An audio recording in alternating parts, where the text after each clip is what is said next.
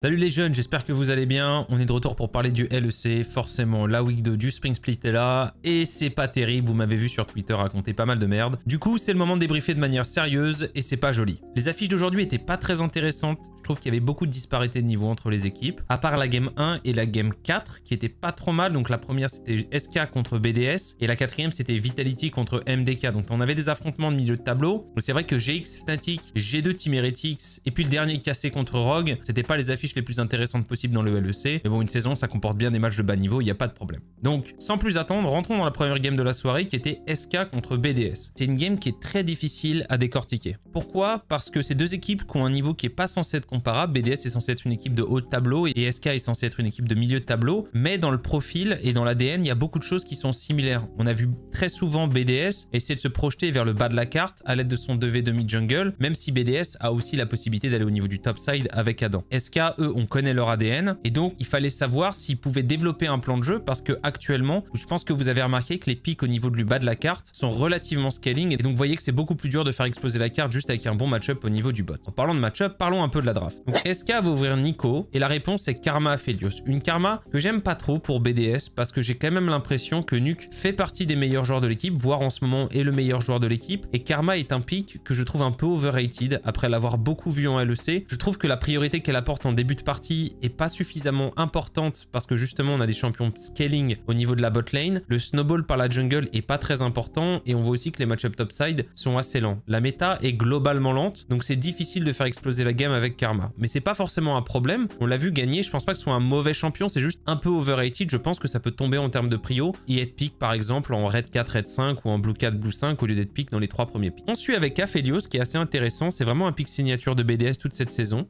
Et donc les SK vont répondre avec Zinzao et Zeri. Ce pick Zeri, il est pas gênant, c'est un des picks forts de la méta, mais ça respecte pas trop l'idée de mettre la pression au niveau du bas de la carte pour SK, ce qui va un petit peu faire stagner leur plan de jeu, mais c'est pas un gros problème. BDS récupère le Jax, qui va partir jungle pour Sheo. Donc Karma Jax, c'est vraiment un tandem que j'aime beaucoup, parce que je trouve toujours que Karma, en termes de dégâts, c'est pas forcément incroyable, mais par contre, le fait qu'elle ait un root et un shield plus de la move speed, généralement, pour un carry jungle, ça setup super bien. Karma Kindred, Karma Xinzao, et voire Karma Jax, le cas échéant, je pense que c'est des très bons duos. Et donc j'aime beaucoup ce choix de BDS de prendre ce Jax tôt, comme s'ils allaient le prendre topside, mais finalement ils le placent dans la jungle. Ils ont un combo AD-AP et c'est assez cohérent. La reprise de draft est très surprenante du côté BDS. On n'a pas le pic de support du côté de SK et on décide de blind Thresh. Bon, Thresh, c'est pas extrêmement fort. Je pense que le champion fait tout, mais ne fait rien parfaitement. Et donc il y a souvent d'autres champions qui sont privilégiés. Si tu veux pile, tu sens que Braum est un peu plus fort. Si tu veux engage, Nautilus est plus fort. Si tu veux juste le hook, t'as Blitzcrank qui est pas un mauvais champion cette année. Si t'as juste envie de full engage, Rakan est probablement mieux. Mais du coup, c'est pas un mauvais champion, mais c'est pas un des meilleurs champions. Donc justement, en réponse à Thresh, Nautilus, c'est une réponse historique. Et on va prendre ce Jace au niveau du top pour SK. Et donc ça, j'aime bien, parce que l'idée d'SK, c'est de se dire, on va essayer de jouer au niveau du top side avec une duo lane qui scale. On a Zeri et Nautilus. On va pas forcément mettre la pression du côté d'Exakik et DOS, mais on va essayer d'utiliser notre mid jungle Nico et Xinzao pour mettre la pression du côté de Jace et voir comment l'équipe adverse répond. Et du côté des BDS, voyant ce Jace, Adam va répondre Olaf. Et si on rentre un peu dans la game, ça se passe très bien en début de partie pour BDS. Et je pensais vraiment que BDS écraserait la game à partir du moment où il y a ce 2v2 full français entre Niski Isma et Sheo et Nuke. Et c'est Sheo et Nuke qui s'imposent largement. Et quand je vois un 2-0 en termes de mid-jungle, généralement, ça veut dire que l'équipe qui gagne ce mid-jungle a le contrôle de toute la carte. Dès qu'il y a une side lane qui a un slow push, que ce soit au top ou au niveau du bot, si tu as le contrôle du mid, tu peux toujours collapse dessus et mettre la pression. Et c'est sans compter sur BDS qui va faire beaucoup d'erreurs. À leur habitude, j'ai l'impression, ce split, peut-être un gros contre-coup du Winter, mais il y a pas mal d'erreurs. Et donc les SK vont pouvoir revenir dans la game. Et SK vont pas faire que revenir dans la game. Ils vont d'abord revenir, égaliser au niveau des gold, et ils vont scale, ils vont se retrouver dans une très bonne position pour gagner la game.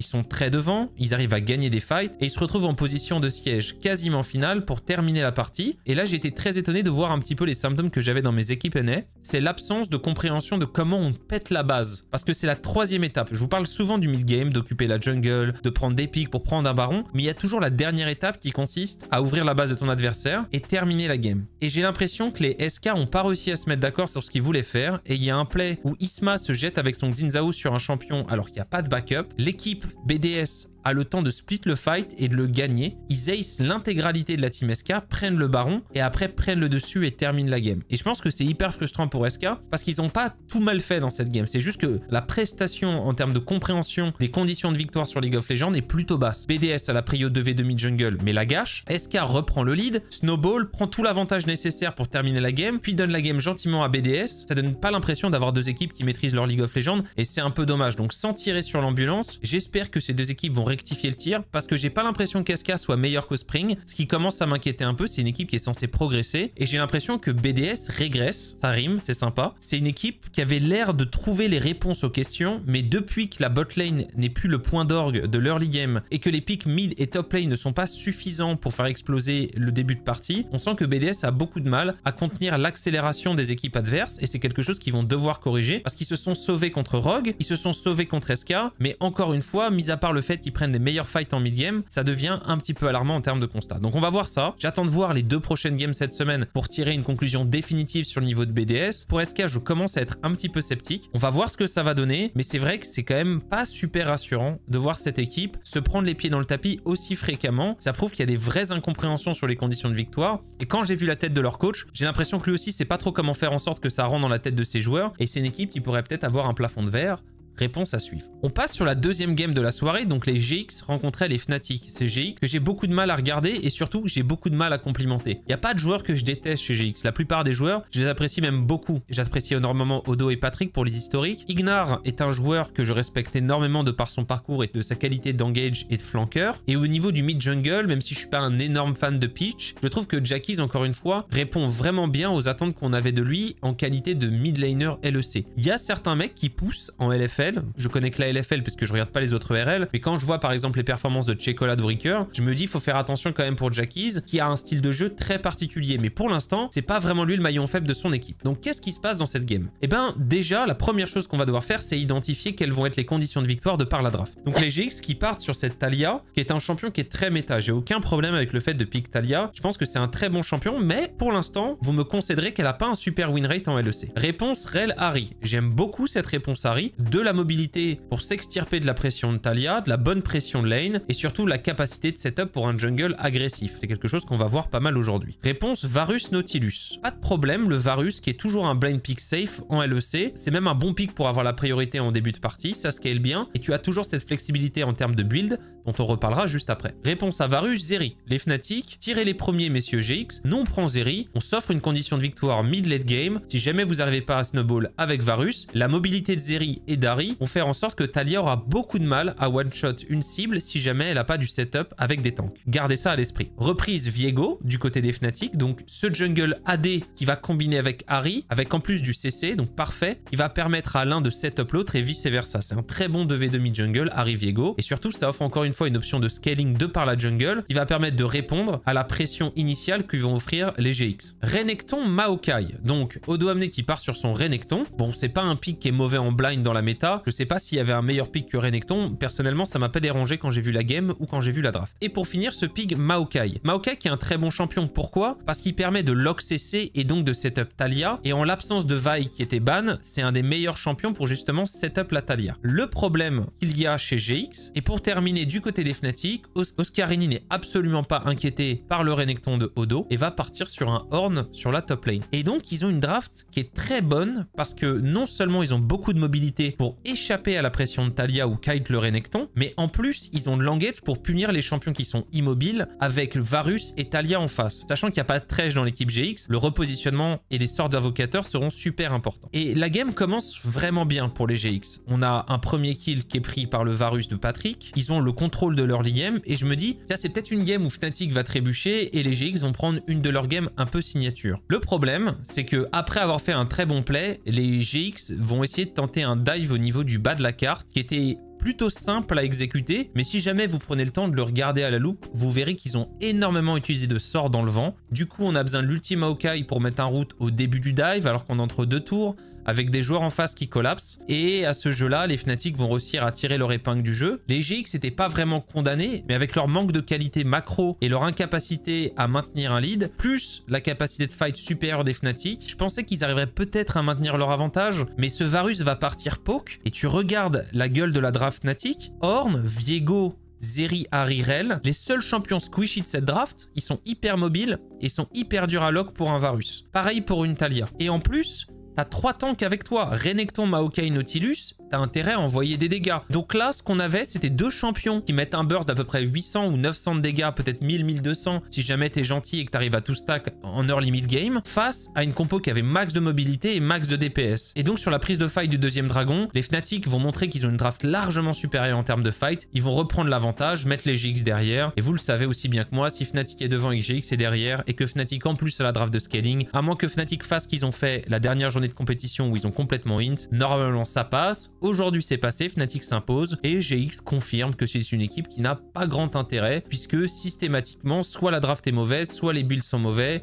soit l'exécution vient à pêcher. On n'arrive pas à trouver une constante du côté de cette équipe pour se dire c'est à partir de là qu'ils doivent construire. On est donc à la 2e semaine du Spring Split. J'ai l'impression que depuis le Winter Split, chaque journée de compétition, GX se réinvente une identité au lieu d'essayer d'élaborer sur le style de jeu qu'ils ont joué la veille. Donc une fois de plus, GX s'incline, Fnatic s'impose et ça me permet de passer dans la Game 3 où on avait Yankos qui jouait contre son ancienne équipe. Et il y a un truc qui est marrant avec Yankos, c'est qu'il joue toujours mieux quand il joue contre G2. Tu sens que le mec il devient super sharp. Et vous me demandez beaucoup, mais vraiment beaucoup, quel est l'impact de cette draft différée sur les plans de jeu early game des joueurs. Et je pense que cette game-là est un bon exemple. Parce que G2, en termes de draft, va partir sur sa classique. Une ouverture Jarvan qui est pas du tout commune pour le LEC. Donc, on veut jouer très tôt et très vite en début de partie du côté G2. Réponse Varus Orianna. Le Varus est ouvert. En l'absence de Kalista, Smolder et Zeri, en plus de Kai'Sa, c'est le meilleur champion. Du coup, les G2 instantanément prennent Draven et Harry. Priorité mid et bien évidemment ce Draven pour stack des waves. Donc là, vous reconnaissez le pattern classique de G2. Le Jarvan qui fait son raid, qui traverse la rivière, vient invade sur le groupe adverse et essaye de dive avec le Draven. Si pop les stacks, la game est terminée. Ça, c'est vraiment le classique du classique. Vous le connaissez tous. On l'a vu 30 fois depuis que cette équipe G2 joue et elle joue ensemble depuis l'année dernière. Et là, j'aime beaucoup la réponse de Heretics. Donc, c'est pas vraiment en termes de draft, j'en parlerai dans la game, mais Yankos va partir sur un pic de rel. Je continue rapidement les drafts. Nautilus pour aller avec le Varus, Renata pour aller avec le Draven et on a un match-up Renekton Atrox dont tout le monde se fout. Je pense que comme moi, à moins que vous soyez des fétichistes de la top lane, tout le monde s'en fout totalement de ces match-ups au niveau du top. Et donc dans la game, comment ça joue? Et ben Yankos, très intelligemment, va réfléchir comment on fait pour contrer cette invade. Et donc il va trouver un trou de vision et pendant que Yike est en train de faire son fameux red buff avant l'invade, Yankos va commencer les raptors de Yike, va se décaler, smite le raid et ensuite s'en aller. Et du coup, il va détruire le timing fort des G2 sur leur draft, lui prendre un avantage en jungle et donc prendre des options en termes de contrôle sur la pression bot side de G2. S'il est en avant sur le jungle adverse et qu'il y a un 3v3 au niveau du bot, il est pour Yankos. C'est super bien joué du côté des Heretics et c'est vraiment un des meilleurs exemples que j'ai vu de vieux briscards qui trouvent des stratégies super intelligentes parce que justement ils ont de la bouteille. Mais il y a un problème, bien évidemment, c'est Heretics, donc il y a un mais. Et le pire, c'est que les G2 vont quand même essayer de mettre la pression au niveau du bot side pour mettre le Draven devant. Et là, c'est intéressant pour vous, fans de KC, quand on parlera de votre équipe, vous allez voir exactement la même chose qui a été faite par KC, mais faite par G2. C'est-à-dire, on va essayer d'exécuter un dive en début de partie pour essayer de prendre de l'avance, mais les conditions de dive sont un peu compliquées à exécuter. Il se rate un peu et du coup, c'est récupéré du côté des Heretics. Et on se dit, ça sent bon pour Heretics, il y a de grandes chances pour que G2 donne cette fameuse game que G2 donne de temps en temps. Mais G2 dans ce Spring Split, c'est pas exactement le G2 de l'année dernière et c'est pas non plus le G2 du Winter. C'est une équipe qui a plus de ressources, plus de régularité, plus de pop-off et juste un bien meilleur niveau que ses concurrents. Et donc, si jamais vous re-regardez la game, ce que vous allez voir, c'est qu'il va y avoir un play où G2 va pouvoir revenir. C'est assez anecdotique. Mais ce qui est important, c'est qu'il y a 3-3 en termes de kills. Et pourtant, vous allez voir les golds de G2 augmenter de minute en minute. Et ils vont réussir à mettre 3k gold ou 3,5k gold à Team Heretics sans jamais tuer un de leurs adversaires juste parce qu'ils ont une meilleure macro, ils ont des mecs qui farment mieux, ils investissent une meilleure quantité de ressources pour récupérer un objectif neutre et du coup ils se retrouvent avec un léger avantage. Et c'est marrant parce qu'il y avait quelqu'un qui me disait sur Twitter, de toute façon Bibi va trouver un flank de génie en mid-late game et G2 va gagner comme d'habitude. Et c'est vrai que ça fait partie maintenant des habitudes de G2 de trouver ces super teamfights de mid-late game et comme ce génie Twitter me l'avait dit, il y a un flank de Bibi qui n'est pas dans la vision et derrière derrière, les Heretics se font éplucher. Une fois que les G2 reviennent dans la game, c'est impossible. Et donc, ils l'emportent dans une game où ils se sont fait un peu peur, mais G2 se fait souvent peur. Et les Heretics ont quand même prouvé qu'ils n'étaient pas vraiment capables de snowball contre une équipe comme G2, parce que, encore une fois, les conditions de victoire et les conditions de snowball en early mid-game sont pas suffisamment maîtrisées par cette équipe Heretics, qui passe la majorité de son split à catch-up en termes de goal et qui donc a rarement l'opportunité de s'essayer à l'exercice de snowball en étant devant. Du coup, G2 l'emporte, Heretics toujours dans la zone rouge. On verra ce que ça donne demain. On passe à une autre game de la soirée. MDK contre Vitality. Et les gars, j'ai regardé cet extrait de The Dive où Wunder dit que MDK, c'est une des équipes les plus overrated. Et je commence à lui donner raison. Je pense qu'il y a beaucoup de choses chez MDK qui vont pas, mais qu'on s'en est pas rendu compte parce que au Winter Split, les équipes étaient vraiment trop nulles. Mais on va voir si ça se confirme et on va d'abord voir leur performance contre Vitality. Au niveau de la draft, ouverture Varus pour les MDK.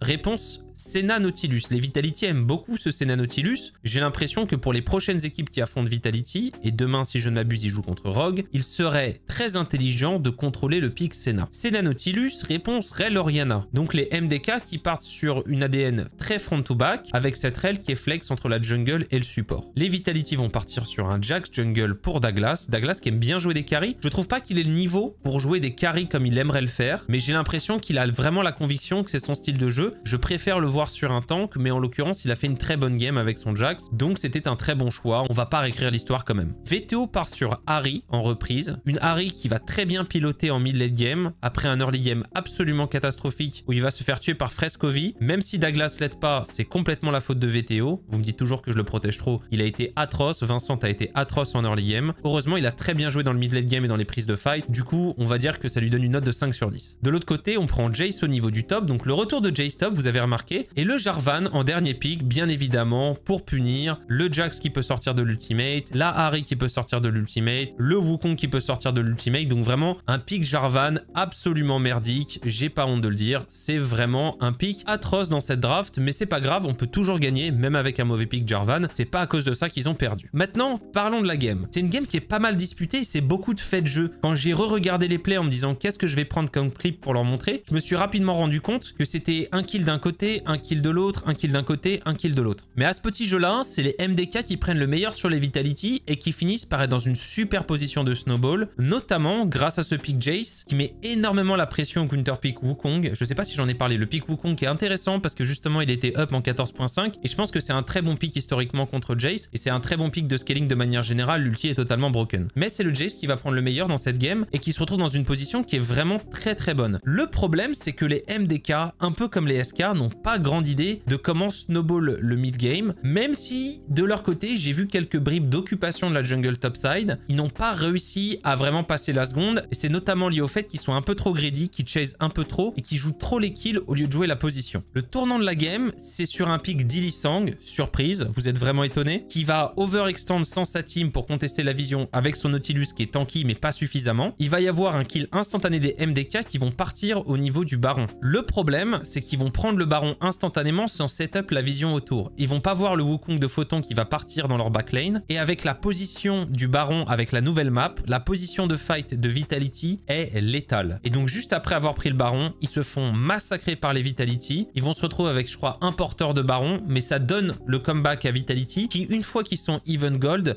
en termes de draft sont largement supérieurs parce que Wukong, parce que Ahri, parce que Jax, parce que Senna, parce que c'est Vitality et que je pense que c'est une équipe qui fight bien mieux que MDK et qui sera toujours plus dangereux après 25 minutes de jeu à partir du moment où les goals sont even. Et les MDK, je pense, qui étaient un peu tiltés et un peu sous le choc d'avoir donné autant de goals en si peu de temps, se sont fait avaler en fight et finalement Vitality s'impose. Mais ça répond pas au problème d'early game de Vitality qui, encore une fois, laisse l'avantage aux adversaires à cause d'erreurs grossières en début de partie et qui miraculeusement peut revenir. Il y a quelque chose à corriger, mais si jamais ils n'arrivent pas à le corriger, ça restera une équipe qui est pas terrible. On verra. On attend la suite. Ils jouent donc contre Rogue demain. Normalement, c'est un match à leur portée. Mais attention au Rogue qu'on a retrouvé vainqueur face à Cassé. Et j'ai lancé un stream, parce que oui, je lance des streams sur Twitch juste après les matchs, juste pour un petit peu shitpost et délier les langues, parler un petit peu, réagir à chaud. Et je vous ai vu vraiment triste, déçu, brisé, revanchard, en colère. Et je trouve que c'est pas légitime pour Cassé, vu qu'ils ont fait une performance qui était pas mauvaise. On va juste dire qu'ils ont paniqué et qu'ils avaient une sale draft toute pourrie, et on va rentrer dans cette draft. Donc ils ouvrent Kalista.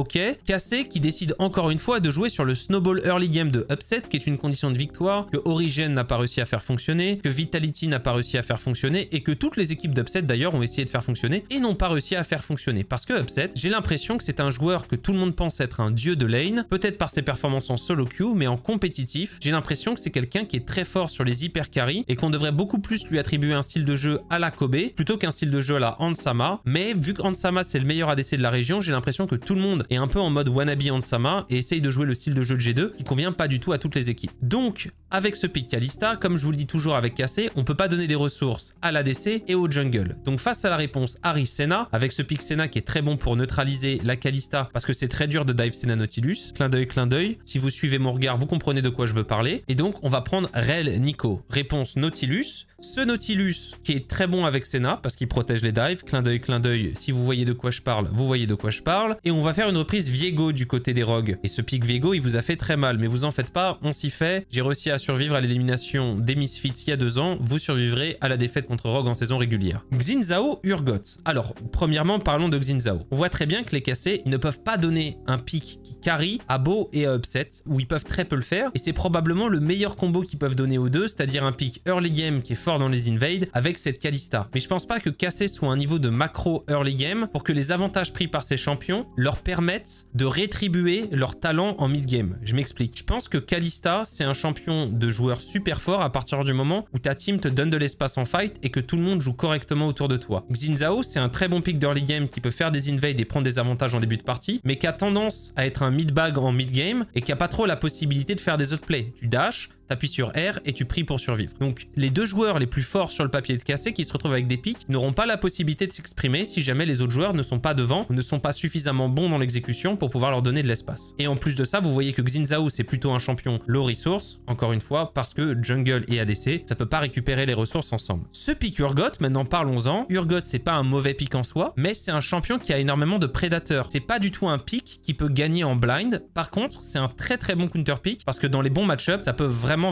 prendre le large et une fois que c'est devant, avec le Conqueror ou le press d'attaque, sa capacité à DPS, son execute et le fait que c'est quand même très tanky, ça peut vraiment carry une game. Le problème, c'est qu'il est blind. Donc les rogues, ils voient Kalista, ils voient Urgot et ils voient Nico qui est un champion qui a pas des ratios de fou. Ça a plus de CC que de dégâts, Nico. Bah les mecs, ils prennent Malfit, ils se disent attends, Finn, tu nous prends ça, tu te jettes sur Kalista, t'appuies sur E, le champion n'existe pas. Si la Nico peut pas nous one-shot, nous, on s'occupe du pick Urgot et à partir de là, c'est super facile. Donc, il y avait une mission hyper importante pour les Cassés de snowball l'early game. Et encore une fois, vous voyez que Yamato ou pas Yamato, l'équipe Cassé adore se mettre dans une position où ils doivent sortir une game de maestro dans les 15 premières minutes ou alors ils se prennent un mur. Les rogues, de leur côté, bien évidemment, vu que eux ils sont pas confiants, disent tirer les premiers messieurs Cassé, il n'y a pas de souci. Dans la game, ça se passe plutôt bien pour Cassé qui va faire un début de partie où ils arrivent à mettre en avant leur duo lane, à prendre des kills et c'est notamment lié au fait que Bo avec son Xin Zhao est toujours présent au bon moment au niveau du bas de la carte. Le problème, c'est que de l'autre côté de la carte, on a un Urgot blind et que Urgot c'est très vulnérable parce que ça a une faible mobilité. C'est vrai que tu as un petit dash, mais le champion se déplace plutôt lentement, a une très grosse hitbox, c'est relativement facile de punir un Urgot. C'est pas le plus simple, c'est pas le pire champion en top lane, mais c'est relativement simple. Et donc, il va se faire alpaguer par les joueurs de Rogue et il va mourir. Du coup, après ça, les Rogues vont se dire attends, on est en train de perdre le bot side,